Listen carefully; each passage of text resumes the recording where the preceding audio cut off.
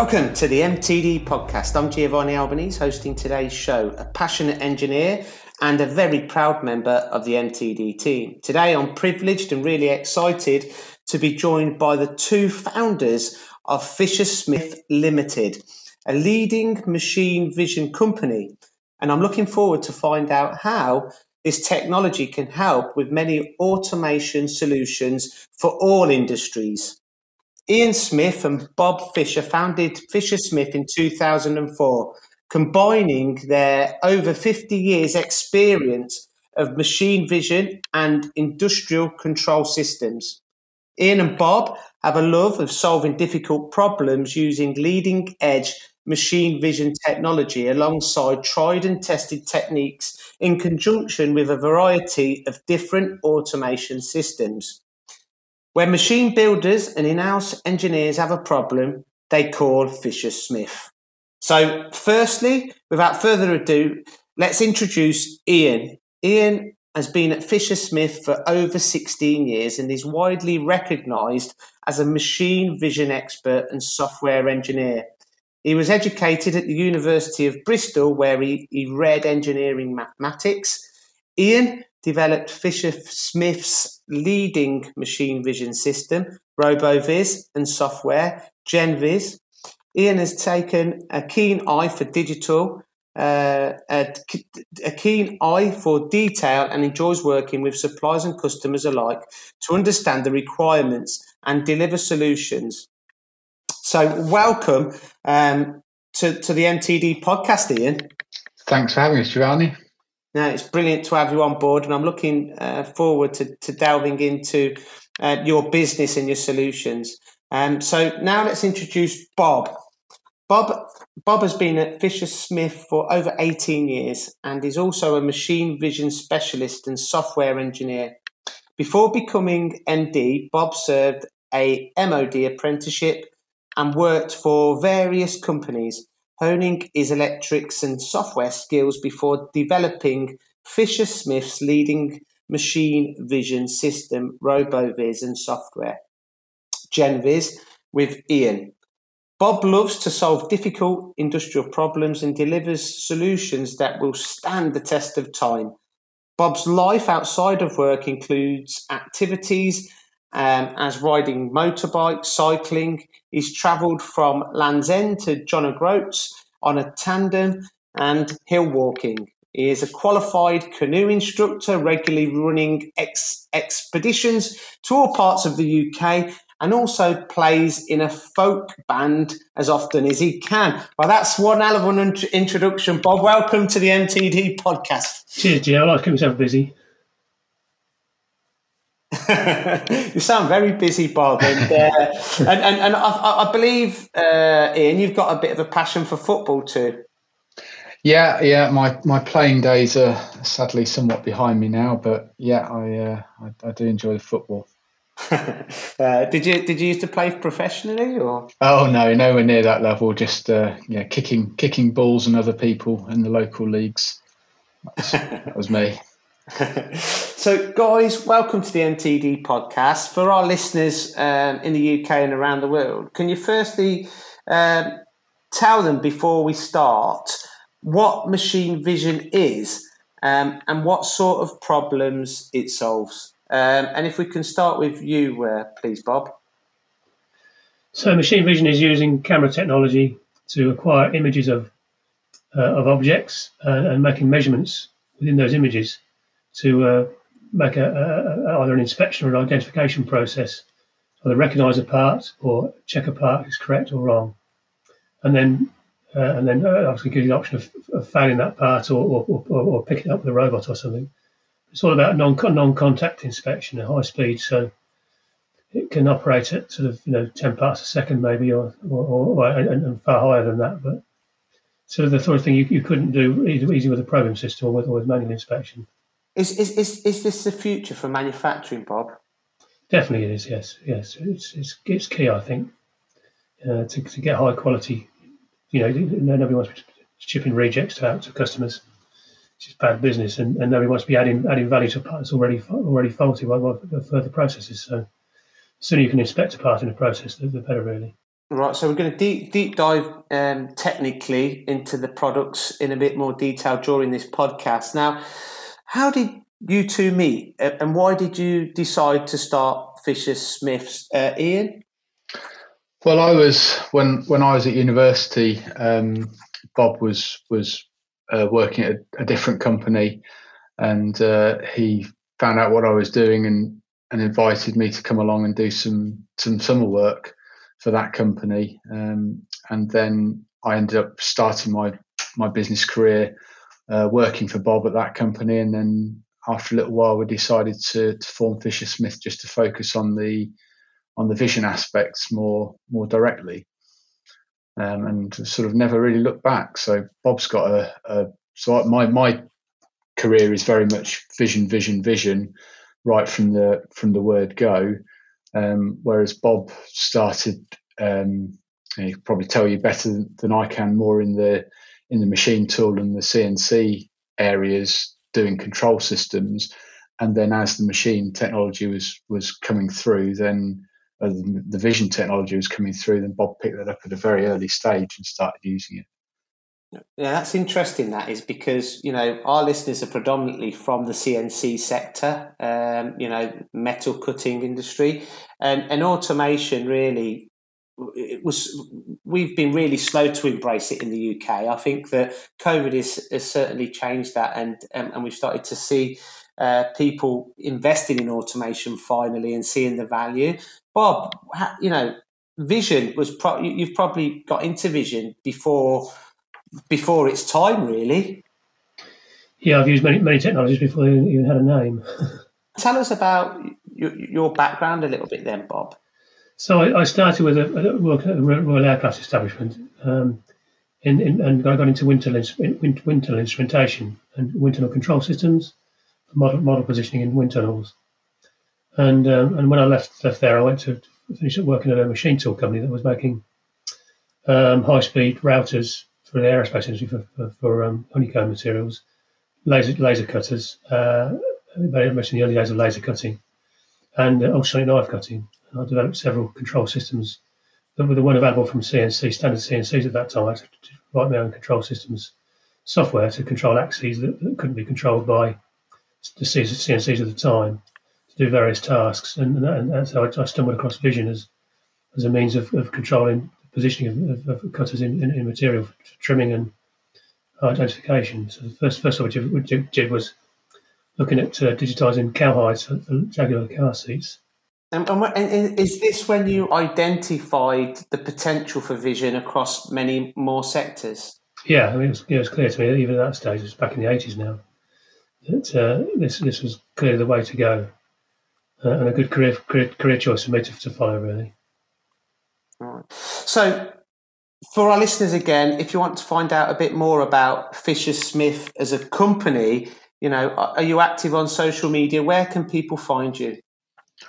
Our website's probably the best place to start, which is fishersmith.co.uk. But we're also LinkedIn and Twitter. You can find us, and I think you'll probably have links accompanying this as well, or on your website. Brilliant. Now, in a world of technology, and when technology's never been as important as it is today, digitalisation, Industry 4.0, automation, it's been around a long time. Even Industry 4.0 has been around for such a long time, but people didn't really know what it was. How do your products, or where do you see your products helping companies succeed? The obvious and main application has always been quality inspection, which has tended to be an end-of-line process. So you make the widget, complete manufacturing of it, and then pass it under a camera to stop any rejects going out to the customer.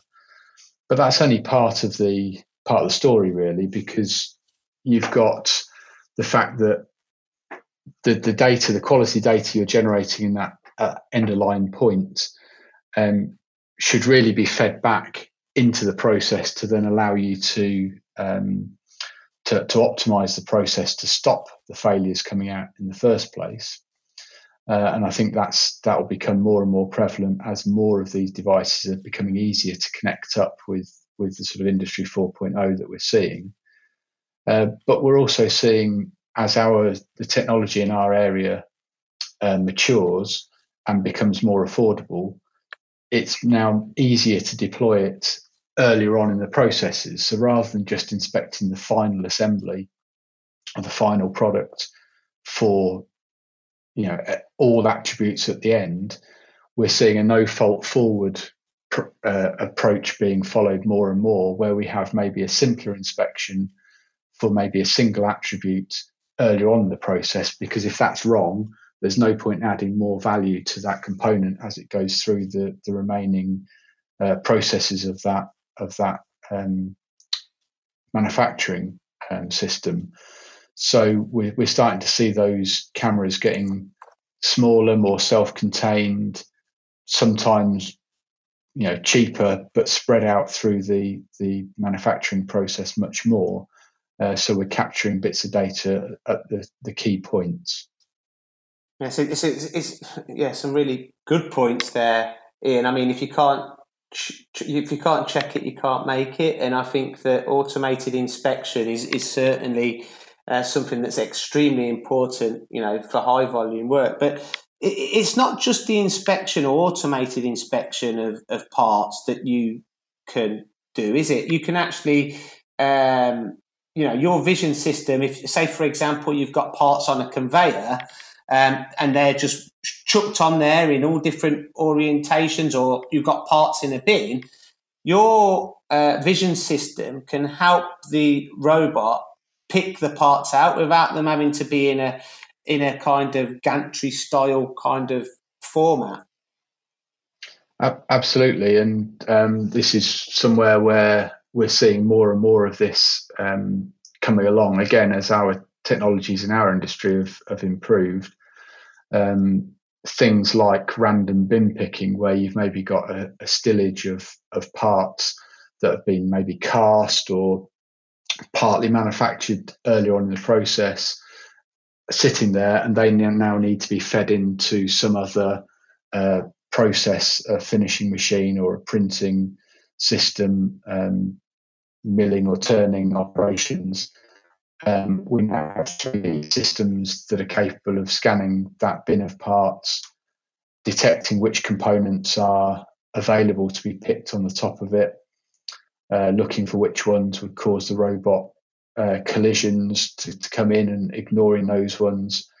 And that's now becoming a viable technology. But that really has only matured in the last, 5 years, really. That's now not just a sort of academic dream to be able to do that.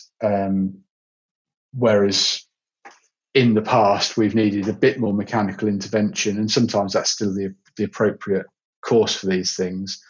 And Bob's, got a lot more history. In some of his main projects he's been working on in the past were around our RoboViz products, which was designed to help robots pick parts from conveyors. So maybe, Bob, do you want to say a bit more about RoboViz and those solutions that we solved? Yeah, so we started with looking at bowl-fed systems, robot picking place with a fixture for every part type. So you have a common bowl maybe. You need a different set of fixtures to get the parts out of the bowl and into a form where the robot could pick them up. So the first task was to get rid of all those fixtures so the machines could change over different parts much quicker. So we developed robots with that in mind. So it can recognise a variety of different parts. It can recognise which way up a part is. So if you're feeding a part into a machine, it needs to be a certain way around when it's presented into the CNC's jaws. Then we developed software to identify which way around it should go, even from a rough casting. And so then you still need a bowl to get the parts out in single file, maybe, because if there are parts that would tangle together, they wouldn't lend themselves to bin picking. So maybe they can be bowl fed out into a single file, or a tray of bringing down a pan of work at a time, maybe.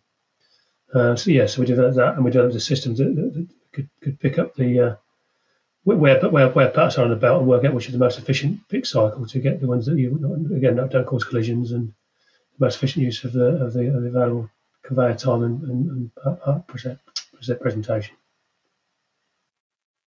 I mean, this is a bit of a game changer, isn't it, Bob, in regards to being able to do that, in regards to the time that you will save, the simplifying of the process. You know, I mean, the saving of all the special fixtures and jigs to avoid these parts, and it's completely transformed automation. Or you know, there's still, you know, it's taking automation to a completely different level. Is what I'm trying to get at. You know, it's simplifying it. Is that the case?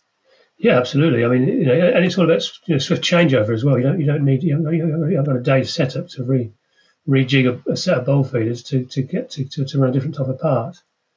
So you're able to run lower volume batches more efficiently without any intervention. And that's another question, really, that I had on my list, really. You know, there's such a massive misconception that automation is only for high volume work. And if you're doing low volume or medium volume, it's not for me. It's not going to help my business. Ian, is that true? To an extent, there is some truth in there. But that's becoming less and less the case as we go forward. So I would say historically the sweet spot for investing in a vision system would be, you know, continuous production of the same type of products. And then, you know, like any automation, it warrants investing good money in that automation to get a really efficient process to bash out those parts. But like Bob was saying, what we do see is if your tooling change is software, so the vision system's changing over, we're recognizing some different parts and it's giving some different coordinates to the robots, then your changeover time drops right down, and that does allow you to run smaller batches because, okay, there's a bit of overhead in setting up the vision system to check each given part type or identify each given part type. But if that changeover is just a button click on the screen or reading a barcode to switch it over automatically, then that does facilitate those faster batch changes. And we're also seeing with the maturation of the products in our industry that as we're getting to the, you know, maybe slightly lower price points with some of the cameras and some of the inspection systems, then the overhead to investing in those for smaller batch runs or more lower volume processes is no longer a concern, or as much of a concern, because it can help and augment a human inspection. And the big benefit of the vision systems has always been that they are totally objective. There's no subjectivity with them, which we've seen, you know, examples of before where customers have had manual inspection and the inspectors swear blind that the parts are good, but the vision system says that they're not. And we've had it proved in the past that the operators and inspectors are very good at spotting an anomaly if they're presented with a bunch of good ones and a failure within that. But if all the parts are consistently looking the same, but they're all bad, they don't spot the difference. They just see them all looking the same and assume they're good. Whereas the vision system will be set up with given parameters, and if the parts don't conform, then the vision system will reject them. It doesn't matter, what they're surrounded by, what the preceding 1, 2, 5, 20 parts were. The vision system will make the same decision every time. Yeah, I mean that's a great answer, and I mean I'm going to go on to Bob in a second, but I mean effectively, just to try and summarise what you're saying here, Ian, is like you mentioned previously and alluded to previously, you can kind of detect an error before you add even more value onto the part, especially with some of these really complicated components that are worth a lot of money. The last thing you want to do is add more value, do more machining to that part. you can automate high or low volumes in a more cost-effective manner. And ultimately, you can start automating lower volume work as well as high volume work and create unmanned running overnight. So you can double up your shift and keep them spindles turning. Bob, I know you wanted to say something. Can you let us know your thoughts on this? Yeah, I was just going to say that looking at the justification for an inspection system on a product is kind of there's three ways of you might have a high value part that needs to be right, so you can just although it's low volume, it's high value, so that could justify inspection. You could have a low value part, but you're making millions and millions and millions of them, so you don't want duff ones go, because if you make a duff one, let a duff one go through, you can get recall problems from your customers. Meaning you've got to do manual inspection of thousands of parts, maybe in another country. So I think there's no justification for making sure the part's right. And then in some cases, it might be a cheap part. Where it goes in the final assembly, it means a failure could cause a really expensive problem. So you imagine a washer in a gearbox. That washer fails, it's a gearbox stripped down. Might be only a tuppence halfpenny part, but it's going to cost a very expensive recall and rebuild. So there are many ways of justifying the inspection costings beyond just high volume and low volume.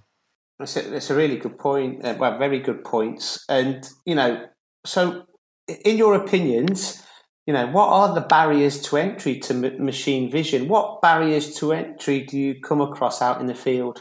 So some of that we see. So some of it is expectation driven. That people see. Maybe what your camera can do, or what the sort of current state of the art of Google self-driving cars or something like that can be, and they say, well, I can see this defect, therefore I can inspect it. It must be dead easy. But actually, to make that a reliable and repeatable process, which is what you want for an industrial inspection, may present some other challenges. The other thing that we often see is part presentation, that if you're looking to make a very accurate inspection of a part, you need to present it to the camera as reliably as you want to inspect it, or even more accurately, you need to present it to the camera than you need to inspect it. So the transport mechanisms, the holding, the handling of the part to present it to the camera can also be a key aspect.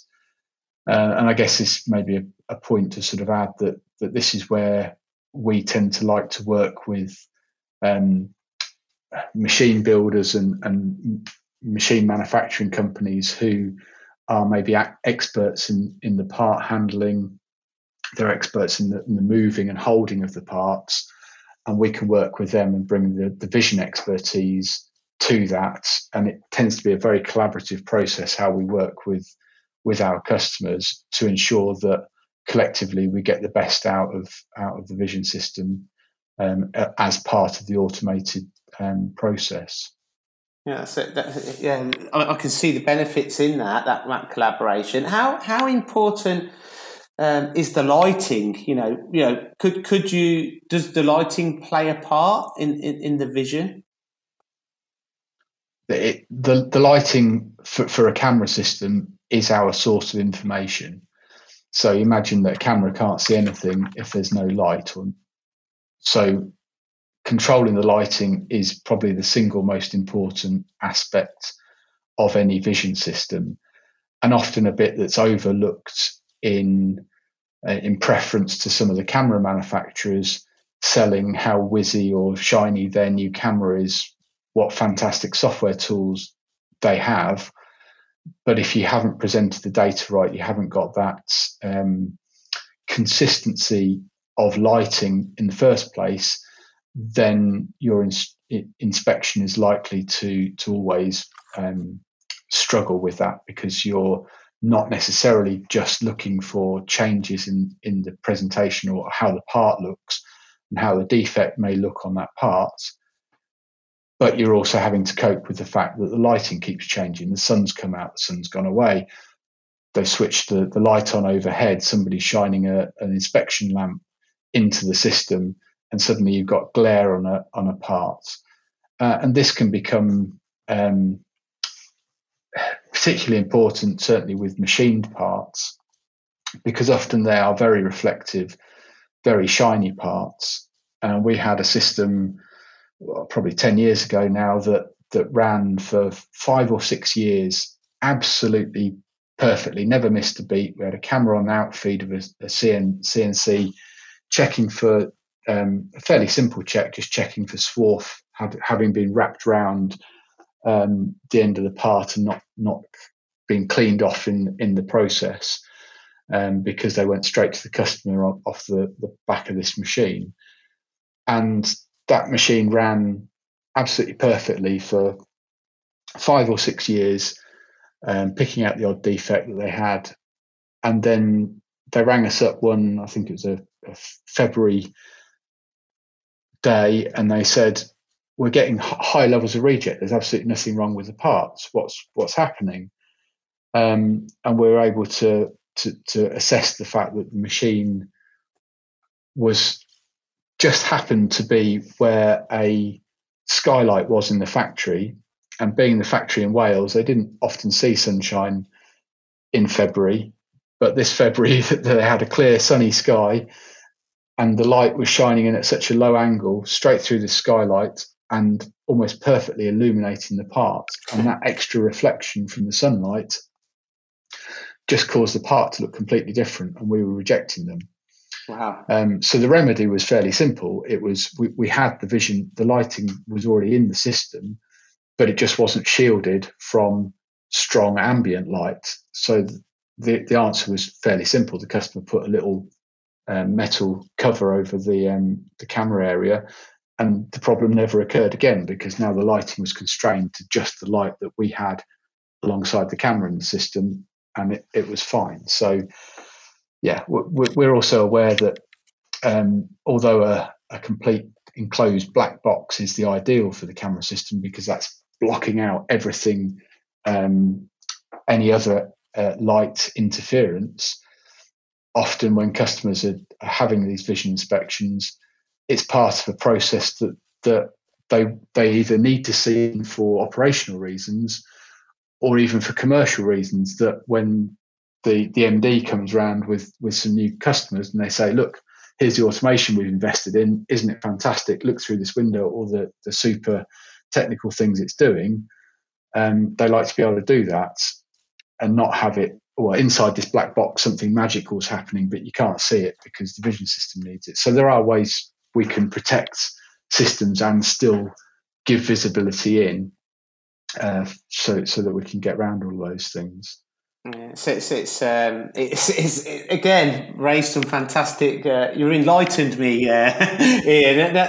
Bob, now, like for our listeners again, that are listening to this podcast, does your technology check the parts as kind of a comparison, or does it check the parts dimensionally too? Does it give you kind of a report? What information does it give to a potential client? Really, however you want it. I mean, a lot of systems are systems comparators. We train it on a good part, put some tolerances on it, and those measurements will be tested against that known good part forever and a day. Or we can make absolute measurements for parts that maybe not the same size every time. They're made to different sizes. We can measure what they are and report the sizes back. So right. It's all of the above, really. Yeah, so it's flexible. Now, guys, what is the most surprising thing that you've been asked to do as machine vision experts? Bob, start with you. Count salmon in a river. Seriously? Seriously. I'm trying to recognise it's a duck's backside you're looking at, not a salmon. And Ian? Yeah, I mean, it's the more off the wall products are always the ones that jump out, because they're not sort of boring and trivial. We've got one at the moment where we're counting insects, which is just completely different to almost all the other systems that we've put out there. but it's a technology that we're able to leverage now that we weren't before. So it's a we're using techniques now which are based on a type of artificial intelligence, a subset of that, to allow us to work with images and classify objects that were hard to put a rule together to work with before. So traditional vision systems, you tend to be saying, I'm looking for a measurement, or I'm looking for a presence or absence of a feature by counting how many pixels, or checking for a color, or checking for a pattern or a shape. But we've now got access to these deep learning technologies where you can teach products based on a number of good samples and then look for anomalies and defects. So that can be particularly good for, objects where they are not a standard shape or size, but you can teach lots of them, like insects or fish or food products, but also any products where you've maybe got a finish to them. So this might be variation in a powder coating, or variation in a material finish, or even a material grain. If you've got cutting marks that vary, but you're looking for defects such as material changes, corrosion, things like that, or even welding patterns and shapes, we can now inspect those by teaching it a bunch of good products and saying, this is what a good one looks like. Tell me when it doesn't look good anymore. And that's now quite a game-changing technology, allowing us to look for all sorts of different products that we couldn't have done 5 or 10 years ago. So that really nicely leads me on to my final question, really, guys. Where do you see the future of machine vision, and do you see yourselves working more and more with artificial intelligence, and how far can it go, Bob? I think, definitely. We will see more and more of these artificial AI type systems coming through. I think more and more applications will be opened up as a result of it. And systems will get easier to use and deploy, and there'll be a much greater take off within the automation, factory automation in general. And I think there's a necessity for that to keep costs down. Stopping rejects going out the door is going to be key. Yeah, I think it's. I think that, in my opinion, I think that production and manufacturing, the inspection side of it should be looked at on as one complete process, rather than the machining, the production, and the inspection as two singular kind of processes. And I think with your technology and products, it does seem to bring the two together quite nicely. And I think we'll be seeing a lot more of them as standard in machine tools. And Ian, just to kind of wrap up this MTD podcast, where do you see the future of machine vision? Well, I think we're, as Bob said, really, we're going to see this now. I think we'll see two things. One is we'll see more of it embedded as part of machines as they come through to get this no fault forward process, that rather than having maybe a sensor or some sort of gauge or even just a work instruction to how you set something up, we'll start to see little embedded camera systems doing some of those checks automatically. Maybe quite specific checks, but having those built into machines, and people will start finding those, without necessarily realizing that's what they're doing. It's just saying it's good or it's bad, it's ready to go, it's not ready to go, right through to the other end, where we're seeing, more and more systems where we're able to leverage some of the technologies that are filtering down from maybe more consumer areas.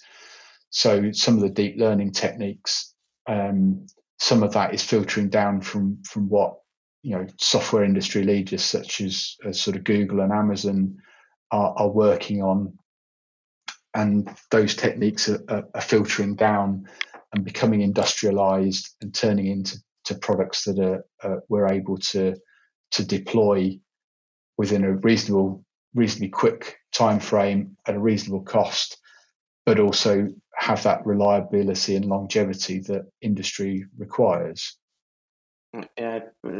Bob? I think also we'll see the inspection kit being used within the process as well. Checking tooltips, checking the manufacturing process as it occurs. So rather than looking at the product, looking at the tools you're using to make the product. Yeah, it's for me. I think it's absolutely unbelievable. I think that this new technology is fascinating, and I can't believe that the speed in which it's kind of evolving. Effectively, in my opinion, you're giving robots eyes, and the AI is giving robots a brain, and it is really, really fascinating, but it's also scary at the same time to a certain degree. Bob, Ian, it's been an absolute pleasure to have had you guys on the MTD podcast this week. To all our listeners, if you've got any questions at all about vision machines and machine vision automation, please contact Bob or Ian, and they'd be happy to assist you with any potential solutions. Thanks for listening to this week's MTD podcast, and until next week, stay safe and keep tuned in. Thanks for listening to the MTD podcast. If you found value in this episode, please subscribe and leave a rating and review. Find more episodes on mtdcnc.com.